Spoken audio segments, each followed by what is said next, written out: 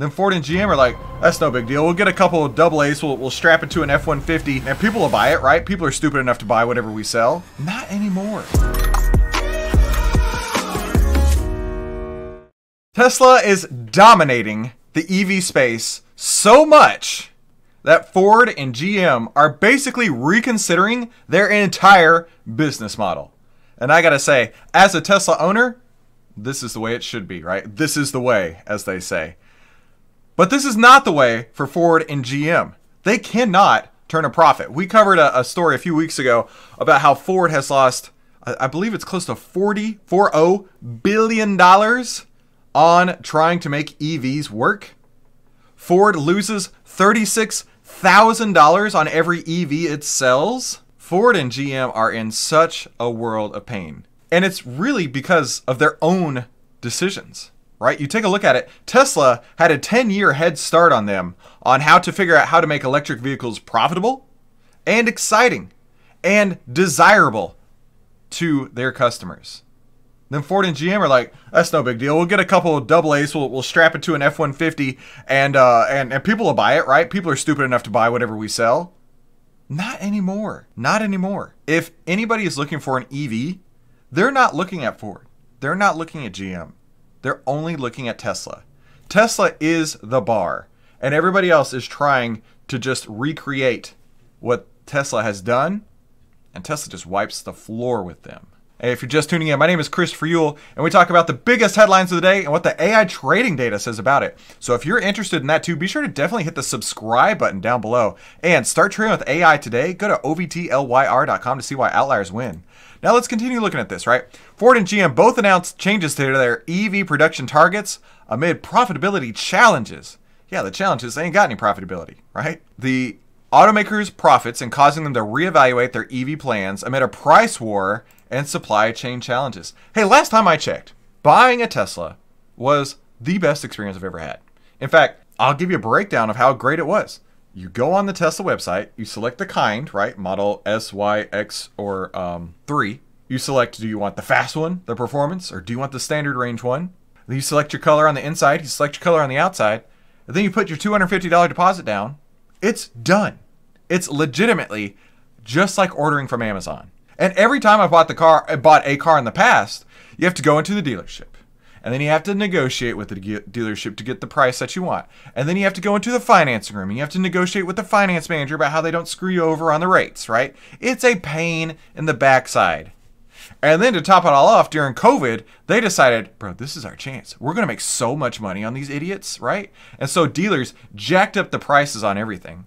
If the price was already $50,000, they'd say market adjustment and another $50,000 or whatever the case is. I saw some outlandish market adjustments out there. And now people are looking at this like, your cars suck, your dealers suck. I don't want to do anything with you ever again. The entire business model that GM and Ford and Stellantis have built is on the edge of complete failure. And in addition to that, the UAW, the workers assembling the cars, they're not even working.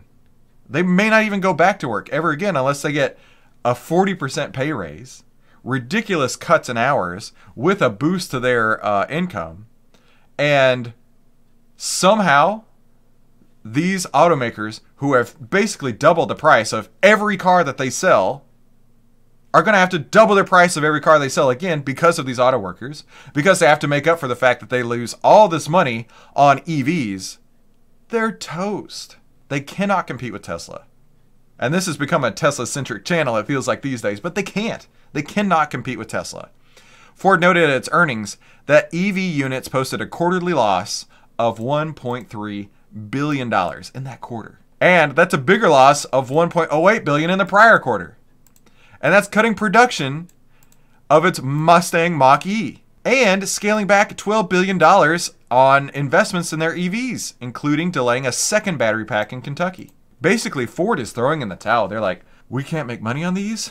Nobody wants to buy them. We're just not going to make them anymore. At the end of the day, it feels like they're about to just shut down their entire EV line, which is hilarious because in California's already like ahead of the curve. Listen, I do not ever like anything California does. As a born and bred, tried and true blue blood Texan, I should say red-blooded Texan. I don't like anything that California does. But California has basically said, you are only going to sell EVs in California. I don't remember the exact date. Maybe it was 2030 or 2035, something like that. So Ford is throwing in the towel, and they're like, well, I guess we'll sell the other 49 states. I don't know where they're going with this, but it certainly is not going anywhere to profitability anytime soon. Jim Farley, the CEO of Ford, said, great products is not enough in the EV business anymore. Well, maybe you should sell great products there, Jim Farley. Maybe as the CEO of Ford, you should go in a road trip in your Ford truck to see just how not so great those trucks are. Oh, wait, he did. In fact, there's a whole YouTube video. You should Google it up. Jim Farley drives F-150 Lightning. And he went on a road trip, and it sucked. He, as a CEO of Ford, was like, I did not realize the challenges out there for people. Because the charging infrastructure on anything besides a Tesla blows. The CCS adapters, the non-Tesla charging stations, all of that just does not work. I've seen so many videos of people taking a road trip to show the difference in driving a Tesla and driving anything else. And they'll roll up to a Tesla charger, they'll charge it, everything's hunky-dory, they're on their way. They'll roll up to, what is it called? EV America or EVgo or like ChargePoint, stuff like that. And they have to go to 3 or 4 different stalls before they even find one that works. And then when they find one that works, it's only going at like a quarter of the speed that's rated for. So imagine you go to the gas station, half the pumps don't work, and the other half that do go half as fast as you're expecting them to go. So instead of a 10-minute pit stop, you're looking at a 45-minute pit stop because you have to keep going and finding the one that actually does work. Whereas at the Tesla stations, and I don't know why, everything just seems to work there. Every time I've gone to a supercharger, you roll up, you plug in, you're done. You don't have to get out your card. You don't have to do anything. You go back in your car, you go to the restroom, you go grab a drink, you come back, and at least in my experience, walking from the Tesla chargers into the place and then coming back out, I've got 50% battery. And that may not sound like much, but 50% battery is going to get me 2 hours down the road. So it makes life a lot easier just by using the Tesla chargers, which I know that they are going to adapt to the NACS. That's the Tesla charging standard here in the next couple years or so. But even the CEO of Ford says having great products is not enough in the EV business anymore. They have to be totally competitive on cost because affordability is an issue for consumers when considering EV purchases. It is, especially when Tesla can just drop the price like that. How many times have we seen Tesla just nail the price down? Put a nail in the coffin for everybody else. That's Tesla's prerogative. Tesla can do that because they don't have dealers. They don't have market adjustments. Tesla says, this is what our cars go for. But if nobody's buying it, hey, we can lower it. No big deal. We already are making tons of money on these. The Model Y is the best-selling car in America for a reason. The Model Y costs less than the average new car price. When you add in the $7,500 tax credit, you get insane value. And you get the top of the line in the EV industry, and you get what everybody else is chasing. And it's kind of cool too. And it's fast as all get out, and it's a lot of fun. And on the GM side, they saw a quarterly profit reduced by $1.5 billion because of higher costs of selling more EVs. They can't make EVs that anybody wants. We're also moderating, so this is CEO Mary Barra coming from GM. We're also moderating the acceleration of EV production to protect our pricing. Protect our pricing. Are you serious? You've priced yourself out of any consumer these days. Adjusting to slower near-term growth demand. Yeah, slowing near-term growth demand because your EVs suck. Nobody wants to buy them. And implementing engineering efficiencies. Yeah, corporate buzzwords, right? Hey, we can't make this work as it is.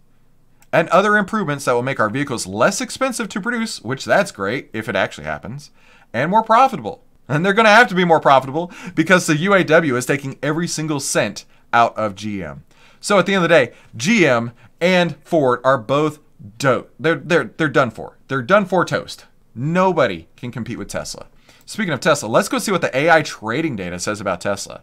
We actually got a sell signal back on October 24th, so about a week ago. So if you're a Tesla owner, maybe the time to get out of your shares and go back to cash. And in fact, this signal return has generated 233.88% in the past. So if you're interested in getting your hands on these AI trading signals, go to OVTLYR.com to see why outliers win. Now let's go see what the internet's saying about it, right? Taking a look at this tweet here, General Motors, Ford, and Stellantis lost a combined $2.5 billion in earnings because of the strikes. And that's what Deutsche Bank has estimated. Bigger news, they're quitting the EV business. Yeah, what a disappointment. So that means they're about to reach an agreement, right? Right? Soon it'll be over, right? Yeah, that's not too bad. We're just going to lose $2.5 billion. Let's see. Not going to last much longer at this rate. No, they're not. The age of consumers who only buy Ford and GM products is over because there's so much better out there. And it costs a hell of a lot less. Hey, listen, I have no idea how the YouTube algorithm works, but it thinks you're gonna love one of these two videos. So click one of these to watch more. Thank you so much for tuning in to today's Outlier Live. I'll see you on the next episode.